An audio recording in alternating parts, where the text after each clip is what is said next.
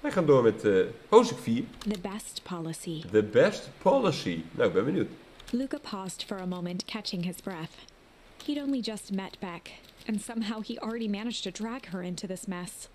Hopefully he could make it up to her. But finding Rollo was his primary Ja, concern. precies. Waar is Rollo?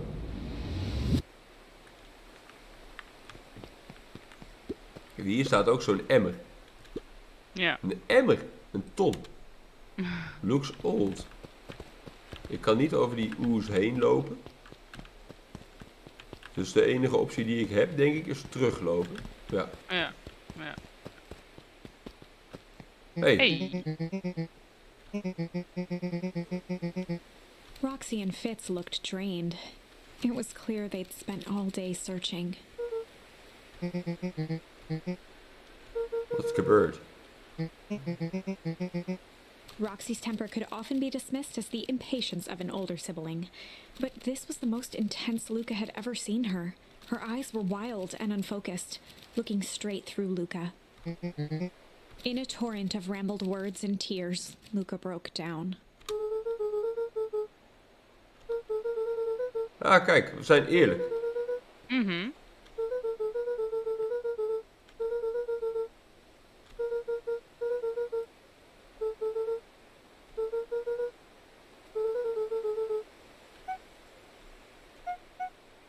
Roxy, still exhausted and angry, softened briefly as her eyes hunted the ground in thought. With a determined sigh, she looked up at Luca. Ja, het is niet onze fout. Roxy drew herself up.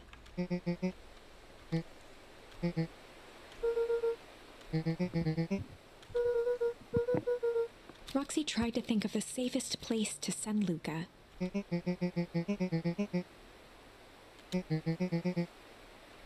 Ah, de geheime Luca wiped bomen. his cheeks and gave a quick Ja. nod. Ja, we hebben de waarheid verteld. Altijd goed.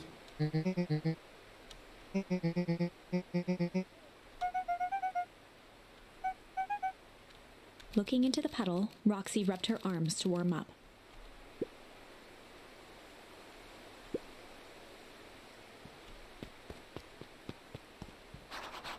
Wait at the treehouse in case Rollo shows up. Oké. Waar is dat ook alweer? Daar naar Ja, dat boven. weet ik Mr. niet meer. Muncrief Ja, weet jumped ik wel. with a start.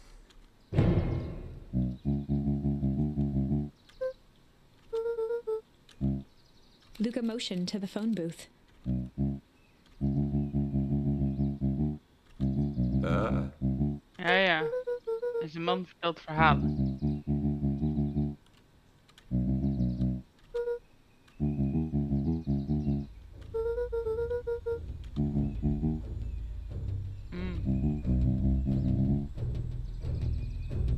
Spannende muziek. muziek, ja, ik wou net zeggen.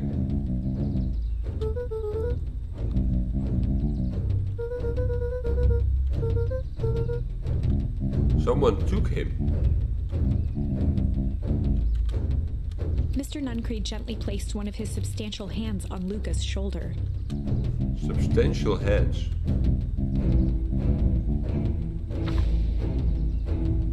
Luca peered up at Mr. Nuncreed. Kind eyes warmed a stern face. There was a deeper emotion hiding beneath it all. Ah. It was subtle, but Luca could sense something eating away at him. Dat is het enige woord wat ik heb. Ja. There was a shame lurking behind those eyes. A deep sadness. If Mr. Nuncreed was that worried about Rollo, maybe he could help. Precies. Mr. Nuncreed raised an eyebrow.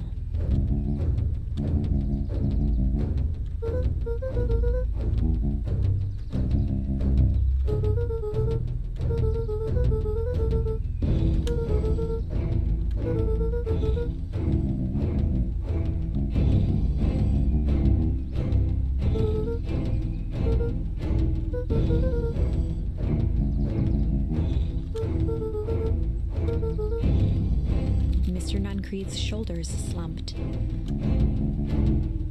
A deep sigh bellowed from his chest.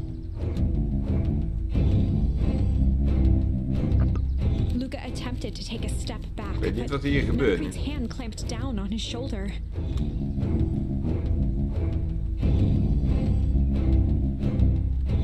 With a firm shove, Nuncreed manhandled Luca into the phone booth.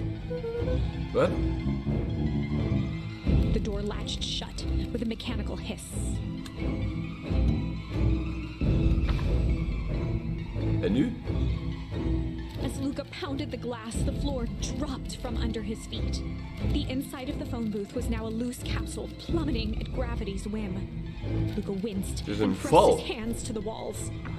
As he braced for impact, the capsule hurried to a surprisingly smooth stop. He felt a cold rush of air and opened his eyes with hesitance. Two large figures in hazmat suits occluded his view. Ah. Luca heard the deep, resigned voice of Mr. Nuncreed over an intercom. He knows too much. The end. Aha, we moeten weer man een is keuze aanpassen. Wait. No. Ja. This isn't the end. I know there's still much more. Somehow this went wrong. Okay, let's try something else. Ja, we gaan weer naar de boom. Hier hebben we alleen shame. Hier kunnen we nog strange gebruiken. Strange doen. Ja, de rest hebben we allemaal gebruikt. Dus dan gaan we terug naar deze. Aha. Strange. Well, time to bust out the strange.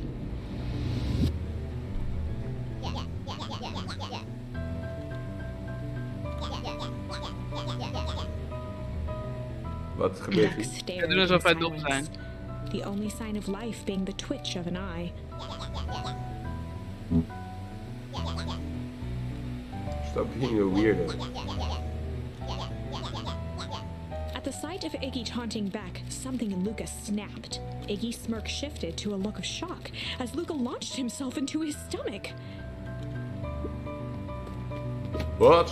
Hij valt His clothes were met zijn kont drenched in dat the spul. glowing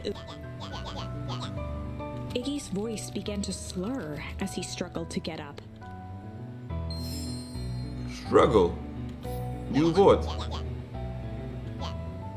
Oh, is? Wat?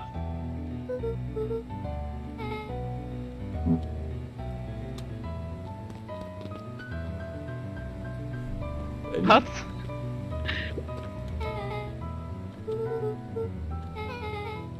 The person at the warehouse.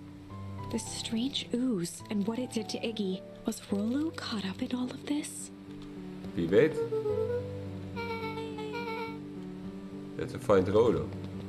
Zegt u nu hetzelfde als we hier naartoe gaan? Ja. We moeten Rolo vinden. Hey.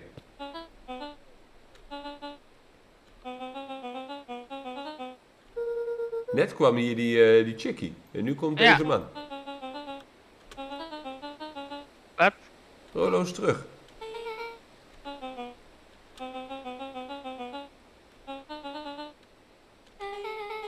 Ik geloof er niks van. Ik ook niet.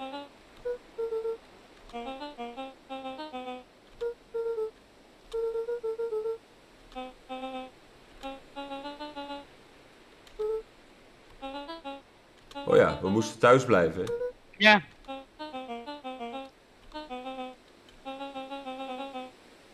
Beck glanced toward Luca.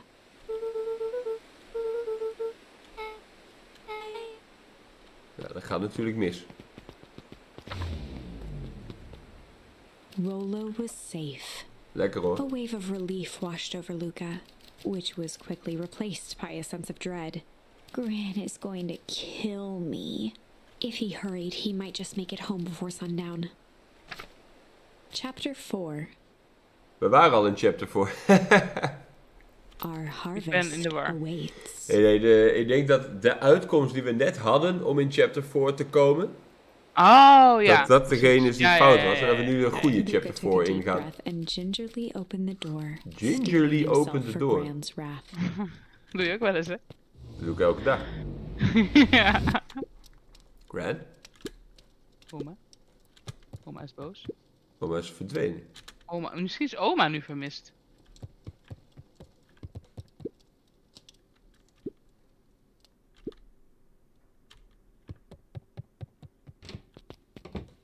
Oma is ook niet in de tuin.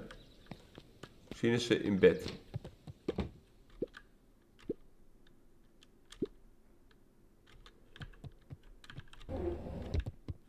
Ze is niet in de koelkast. Nee. Oma? Deze deuren zijn nog steeds allebei op slot. Luca was Ze is ook niet in alone. bed. The house was empty.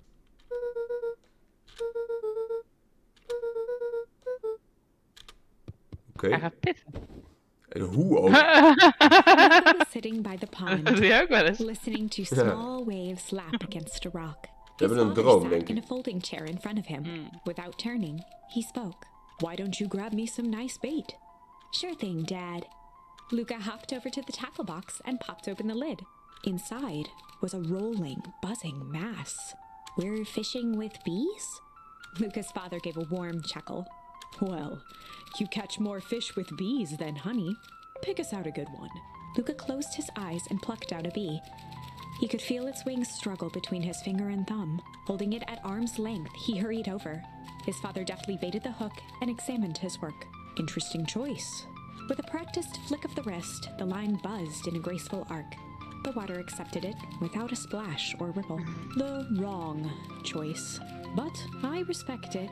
The pond began to freeze over. Sometimes we gotta make the wrong choice before we can make it right. Dat ontdekken wij ook in deze Ice game. propagated across Yeah. the still surface with an alarming speed. Luca scrambled back as the ground beneath him turned cold.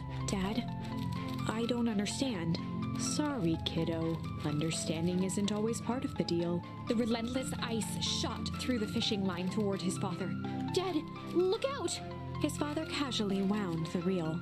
None of it's your fault, you know. Never was. Dad, we have to go! Luca grabbed his father's shoulders, trying to pull him away. Please, you have to run! The ice crackled as it spread across his father's hands. That's the thing about fishing, Luca. His chest began to crystallize. You toss your hook in, and you never know what you're gonna pull out. A shock of searing That's right. cold ran up Luca's arms. He gave one last desperate tug. The chair tipped backwards in a single frozen mass. Luca tried to stop the momentum, but it was too late. He watched the icy form of his father slam into the hard ground, shattering into 1,000 Nare pieces that drop. crowded around his feet. Dad, I don't understand. What does all this mean? The gentle rustle of leaves was the only reply.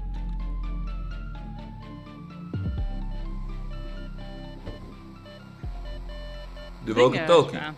Ja. Luca's eyes struggled to focus on the walkie-talkie. Rolo?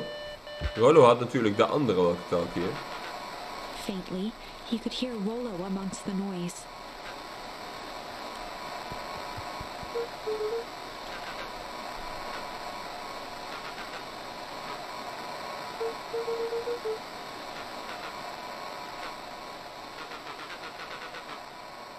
Down here?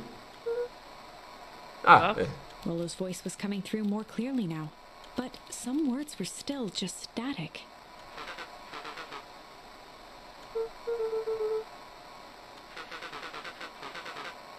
Oh ja. Oké.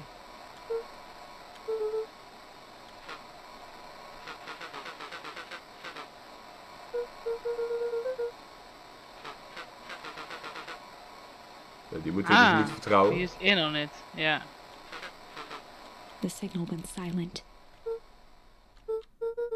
Luca held still, waiting for a response, his pounding heartbeat marking the passage of time.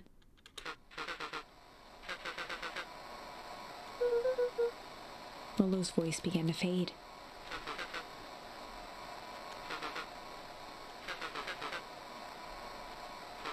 Mission control, dat is die boom.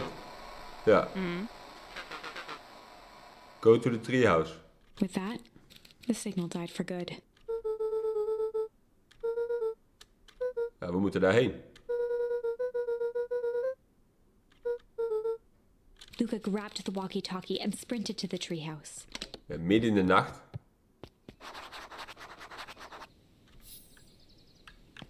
En waar is oma? Luca heard Dat is a een group hele of goede vraag. footsteps approaching. Misschien is oma ook wel He in on it. dashed behind the bushes to avoid being spotted. Oma. Hey, mensen.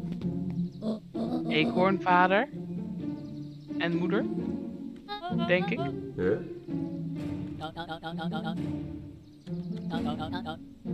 Mr. Tolliver paused, shifting his eyes to one side.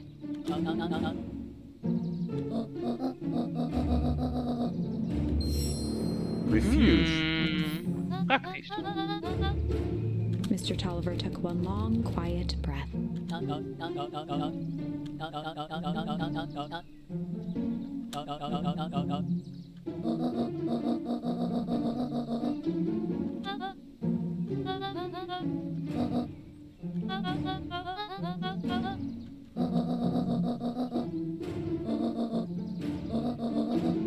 Operation Sparkplug. Klinkt The three goed. shared a determined look. Nou, die oma die heeft kennis. En dubbele agenda's. Ja, En veel haar. dat is letterlijk wat ik wilde zeggen.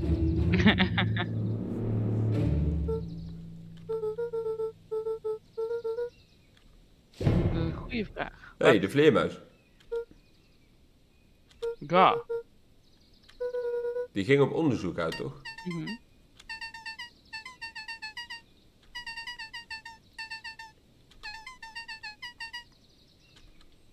Oren. Op tijd. Mm. Organized and determined.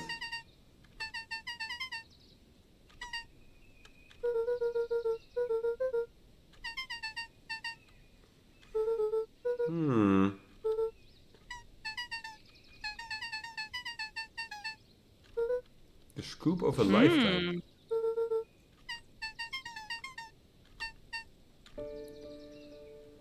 En wij gaan naar de boomhut. Ja.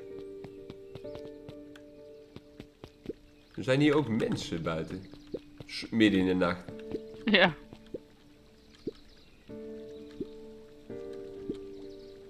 Verdachte mensen. Ja. Gekke plannen. The two boys shared a mischievous grin. Maar change the sign.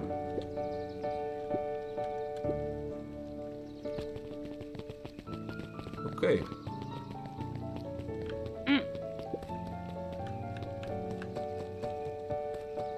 Nou goed, hier moeten we heen, hè.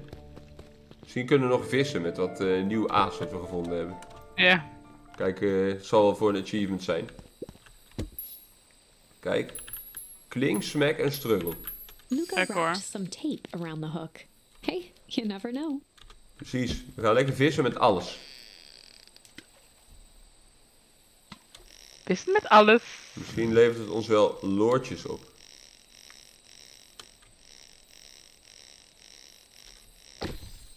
Wat is dit? Een papiertje? Ja, een briefje of zo.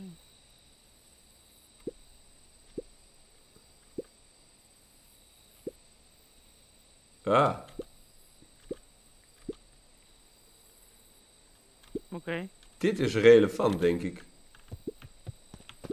Het feit dat die Valentine, dat zijn die rijke familie, dat die dus niet rechten hebben gekregen in de stad, is misschien een motief. Anyway. Mhm.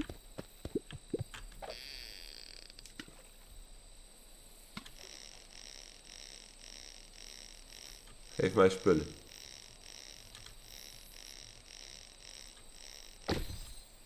Een bedelaarmband.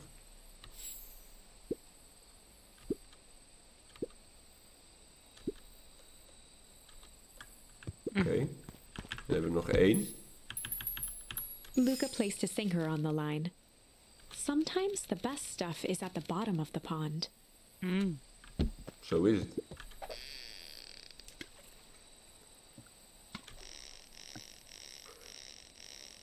We staan ook ergens anders nu. Een fles met een brief fles. erin.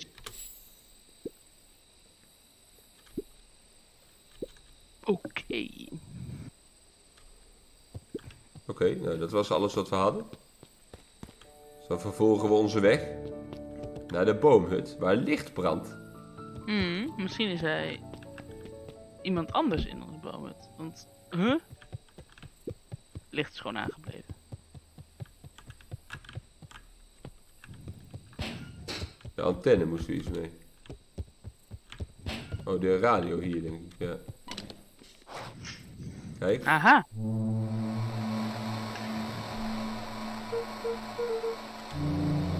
Oh eens.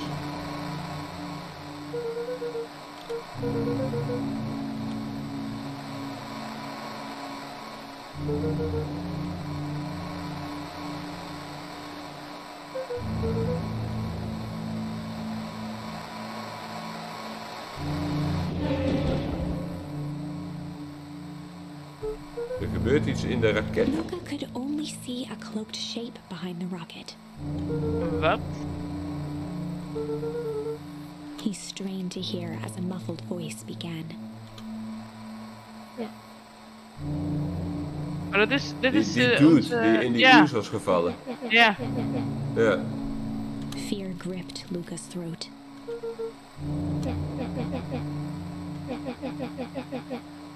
Luca stared at the ground for a moment, trying to place the dampened voice. The figure shifted slowly from behind the rocket, revealing itself to Luca.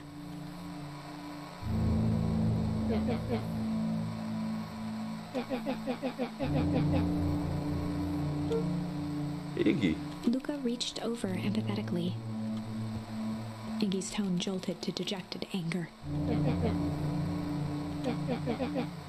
Luca slumped to the ground, overwhelmed by guilt.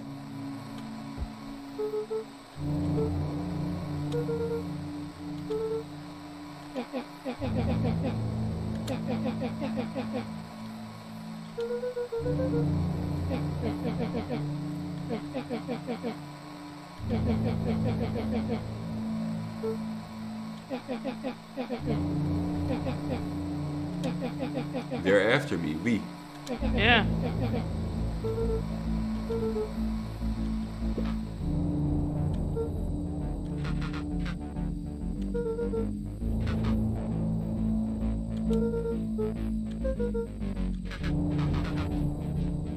Treehouse isn't safe.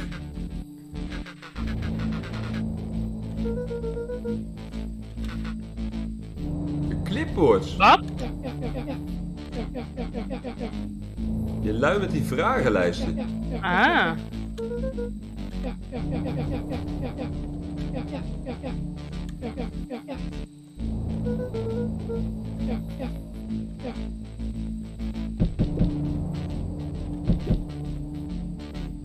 Arboreal domicile.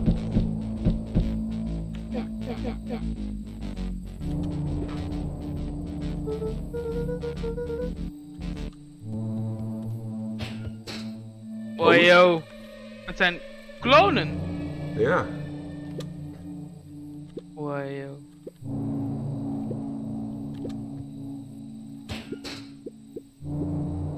Creepy.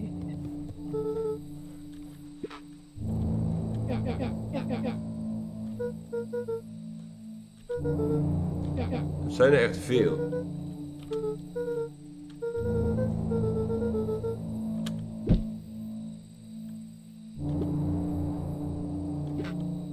Iggy slumped to his Een knees. run. Waar naartoe?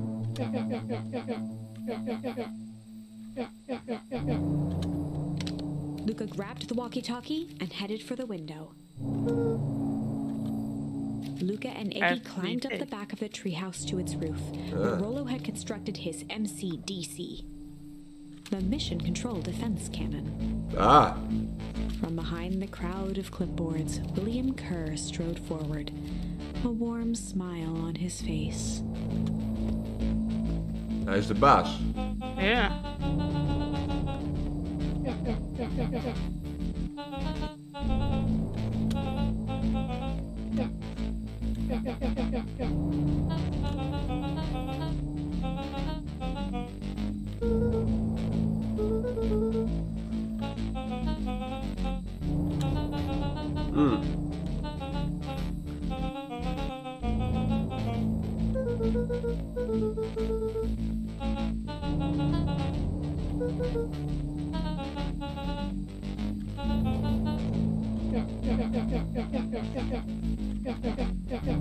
Kerr's smile faltered.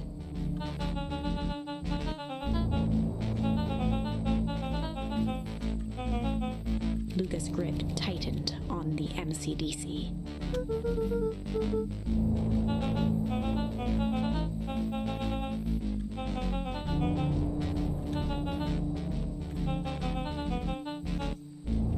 Oké.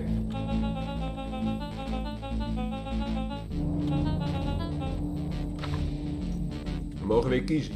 Luca's mind raced. He was caught in a trap. What do you do when there's no hope? He wiped his cheeks with a sleeve. What are you gonna do, Luca?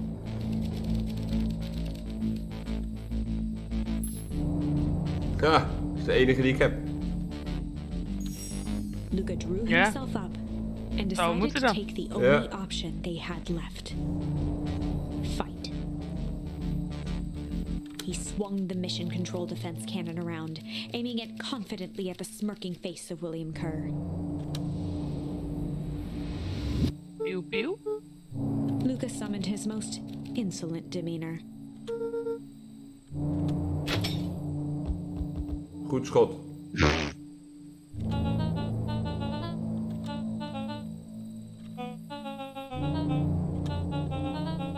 Kerr turned his back on the two boys.